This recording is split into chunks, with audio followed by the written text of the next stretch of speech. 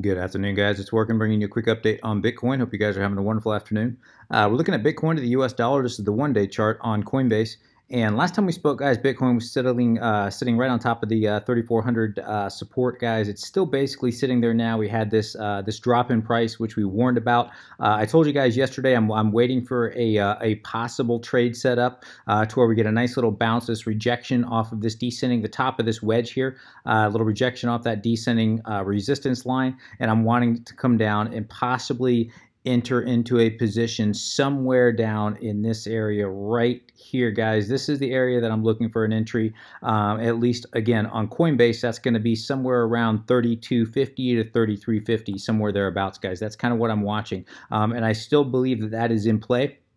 Looking at this, if this wedge does get validated, we should get a possible drop in price, and that drop in price should come with some decent volume, some obviously selling volume. So if we do get that drop in price that is backed up by that selling volume, people selling off, should come down here, trigger a lot of buy orders, and that should take us, again, if this descending wedge is validated, that should take us into a nice spike up to at least this area right here, guys. And this is where I told you yesterday I would not be looking at this for a long swing trade at all. I'd be looking at this as a day trade, possibly a swing trade, i.e. holding it for a day or two, but I'd be wanting to get in and get out of this trade very quickly, guys, until we do break this bearish pattern. So I'd be looking for an entry between 3350 and 3250. I'd be looking to get out somewhere between 3400 and 3450, somewhere in this area. At least take your investment off the table at this point if this does end up happening, guys.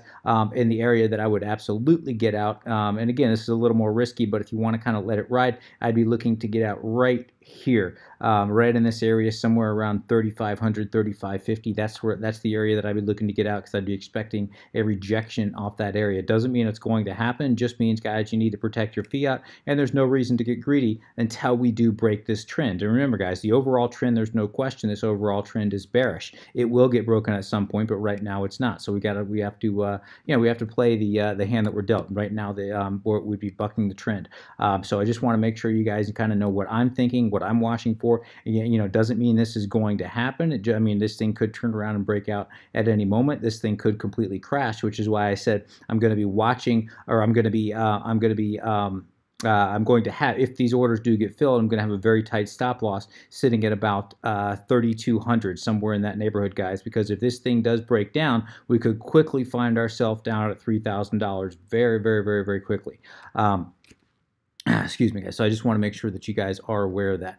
Zooming in here to the 1 hour chart, guys, we can see we've kind of made, let me kind of get in here so you can see a little bit better. We can see that we can kind of made this double bottom pattern right here. Price came down, created this low, at least for this structure here, created this low on Coinbase that was somewhere around 3340-ish, somewhere thereabouts. Came back down and tested right here with a wick, bounced right off of that low again, possible double bottom. We didn't get a major bounce at all, so calling that a double bottom, I take that with for what it's worth. I do still, though, believe, guys, the fact that we did not get a nice little bounce off here, the fact that we're still kind of consolidating sideways, the fact that volume remains extremely low. We're sitting at about 5.4 for the day, 5.4 billion for the day, which is very, very low, does lead me to believe that price is very likely to collapse. Now, at least down to that, down to our buy zone there between 3350 and 3250. Now, coming over here, looking at longs and shorts, we had this nice spike in longs, and at the same time, we had a nice spike in short positions. Now, longs are still certainly outpacing shorts, which again leads me to believe that market makers may drive price down, at least in the short term, and then kind of fake everybody out and turn it right back around. That's a real possibility. But the fact that longs and shorts are both kind of spiked at the same time means some people are hedging their bets. What do I mean by that? I mean that a lot of this could literally go either way. We're getting kind of some mixed signals. We obviously have a possible bullish pattern with this descending wedge here. At the same time, we are extremely bearish with volume remaining extremely low. The overall trend is extremely low. We have no bullish news, and zooming all the way out, as I showed you guys many times, zooming all the way out to the weekly chart. Now, let me bring up the weekly chart here. Zooming all the way out to the weekly chart, guys, you can kind of see that this whole thing is extremely bearish. When we broke through that $3,600 support, came back down, tried to break above it. What was support started acting as resistance, and it's just kind of been trickling down ever since. And you can see there's just not a lot of support until we get down to that $3,000 to $2,500 area. Now, we did have this prior low here that we could bounce off of on Coinbase. That was at about 3140, I believe it was, on Coinbase.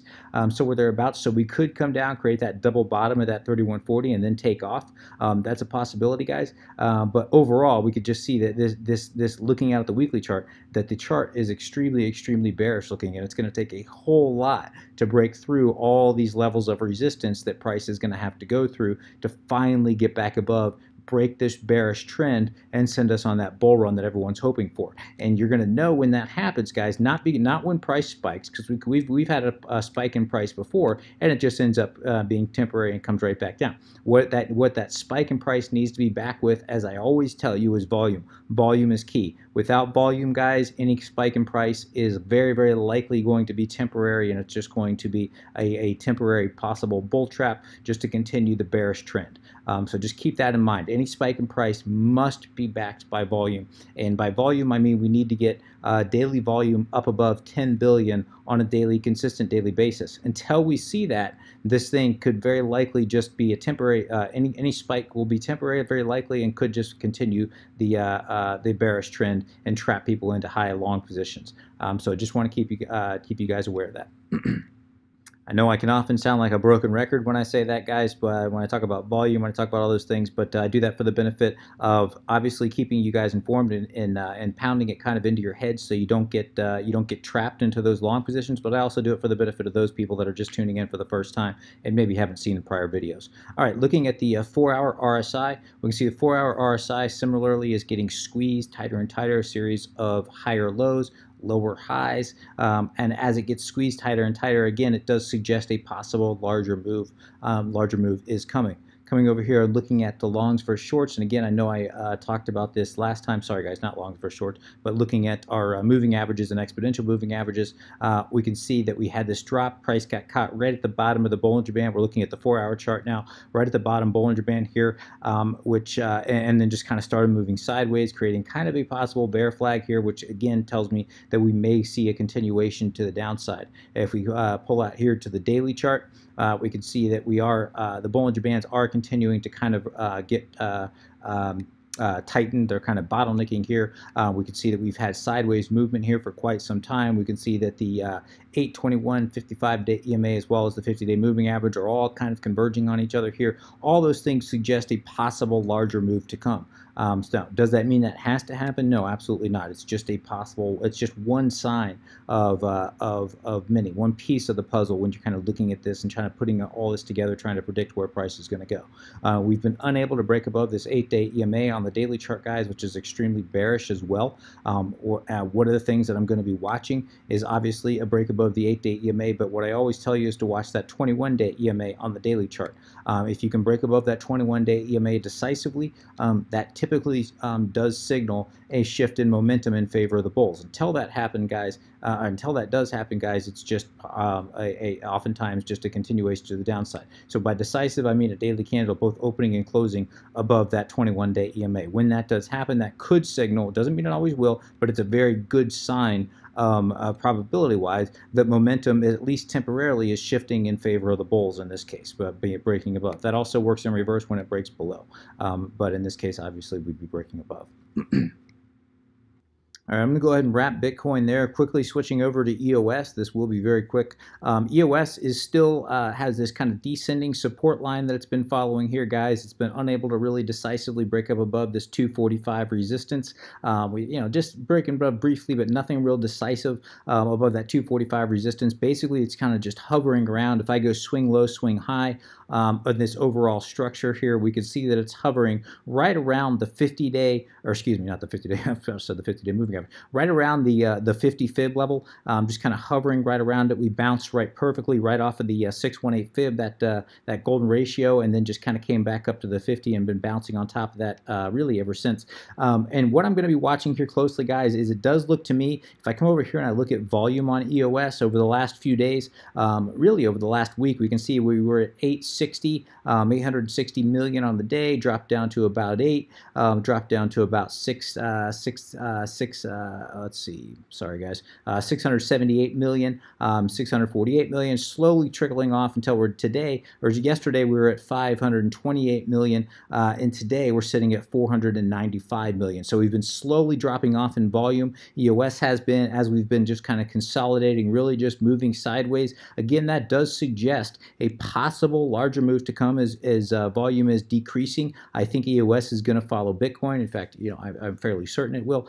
So I think likely we're going to get another drop in, assuming that Bitcoin does follow the path that I think that it likely will take. I think EOS will likely drop down, possibly testing this descending support line, possibly even going as low as that 211 area, and then bouncing up, and then we'll see at that point if it can break above, if we can get enough buy orders to fill to send us on a nice little bounce up above that 245. If we can decisively break up above 245, get at least up above this 270 area here, get between 270 and $3. This kind of consolidate into this zone here. I'll start to get a little more bullish, at least in the short term, though. But for now, guys, I'd be looking, if you're looking for an entry point into EOS, I'd be watching this area right down here, possibly at least on Bitfinex. I'd be looking for an entry point somewhere around 215 to 211, somewhere in that neighborhood, and I'd be targeting somewhere around 235 to 245. And again, I'd get in and I'd get out, unless you're planning on holding for the long haul. If you're planning on holding for a year or two, by all means, dollar cost average again is not a bad idea. If you're looking for a day and or scalp trade, though, I'd be looking for an entry somewhere around, somewhere around 220, 215, 211, somewhere in that neighborhood, and I'd be targeting 235 to 245. Just do not get greedy, guys. Get in and get out and take your profits. I'd have a very tight stop loss here, possibly somewhere around maybe 205, somewhere in that area, guys. That's where I'd have my stop loss sitting for EOS. Quickly looking over at Ethereum, guys. Ethereum basically is looking to me like it's going to also, obviously it's also following Bitcoin. We had this nice little rally. Ethereum then dropped off the board here, and it's just been consolidating sideways since about January 29th. And we can see that it's finding support right on, in fact, let me just draw a quick ray on it. We can see right in this area there's a lot of structure. Price came down, created support, came down, support, and then it broke back down, came back up. What was support acted as resistance for 3 days, 1, 2, and on the third day it finally broke above, went on that bull run, came back down, support for the last week or so. So this is a decent area of support, and we all know as well as support, the more support is tested, the weaker that it gets. Today we had a nice little wick that broke below that support here, created, if we kind of zoom in here, almost creating a new low in relation to this little wick right back here. So that does tell me that there's a very high probability that we are going to come back down lower. Now, obviously, if Bitcoin were to jump, I think Ethereum would follow along with it. But it looks to me like this thing is very bearish looking. It looks to me like we could very likely come down and at least test this little area right down here, possibly right around 100. That's where these wicks were bouncing right here. That's where we had a little structure right here and a little structure right here, possibly coming down, hitting that 100. If 100 does break down, though, guys, if that's a good psychological support. If we do break below $100, guys, I think it'll be a very, and again, I'm looking at Coinbase. It may vary depending on your exchange, but I do believe if that does end up breaking down, guys, it'll be a very quick drop to at least this order structure right here, sitting in between right around $92 and $89, if not all the way coming down to about $80 here. So there's a lot of room for Ethereum to drop. If you are looking for an entry point on Ethereum, I'd be very cautious in my opinion. I'd be looking at possibly looking for a quick buy at $100, but I'd go in very light unless you're wanting to kind of dollar cost average in and or ladder your buys in. In other words, laddering buys between between $100 all the way down to right around $88 if you wanted to kind of ladder in buys in that area is not a bad idea, looking for a nice little bounce off that area, guys. But again, it is, I would go in very, very light. I wouldn't go in heavy at all until we do break this trend. Now, if we do get Ethereum coming all the way down to $80 here, this is where I'd probably go in heavy between about $85 and $80, but I'd have a very, very tight stop loss right around $78, $77, knowing that if Ethereum does break below that $80 range, we could find ourselves down at $50, $52 very, very quickly if things go south. I'm not saying that's a probability. In fact, I don't think that's a probability. I do not think that's going to happen, but it is a possibility and something that you guys need to be aware of. All right, and finally, let's come over here and quickly cover Ripple. Ripple is still falling within this falling wedge here.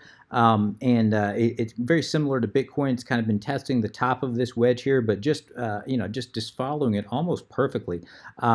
And it looks to me like there's a very good chance that that Ripple is going to come back down, retest at least $27, $28. But if that does break down, guys, if we break below this order structure right here, we could very quickly fall down to at least this prior low back here, sitting at about 26. But very, very likely, if I come all the way back here, we look at the order structure here, we can see that there's just not a lot of support until we get down to about $25, $24. And I would expect, or excuse me, 24 cents, 25, 24 cents, somewhere in that neighborhood. So in other words, somewhere in this area, the bottom of that apex of that falling wedge.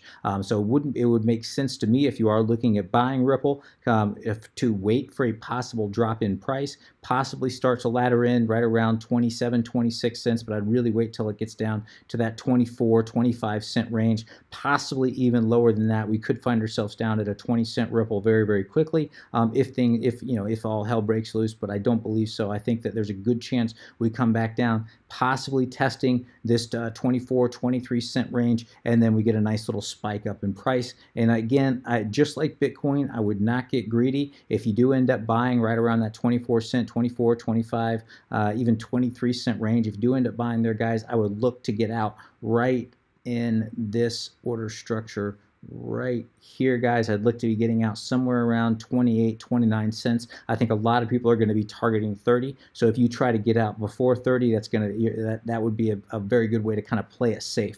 Again, I would not get greedy, guys. I'd even start looking to get out right around 27 cents or somewhere in that neighborhood, even taking your profit off the table. If we get up around 26, 20, something like 26, 27, take your profit off the table and then let the rest ride if that's what you want to do. I'm more of a conservative trader. I'm just taking small scalps here and there. So if I can make, if I can make 3, 4, 5% on a trade, I'll get in, I'll get out. If I miss out on some more upside, that's fine, guys. I have no problem with that as long as I'm protecting my fiat. So I'm going to go ahead and wrap things there. If you have any comments, questions, suggestions, please let me know in the comment section below. As always, would appreciate an upvote if you have enjoyed this content. Till next time, guys, please trade safe. Take care of yourselves. This is Working, signing out.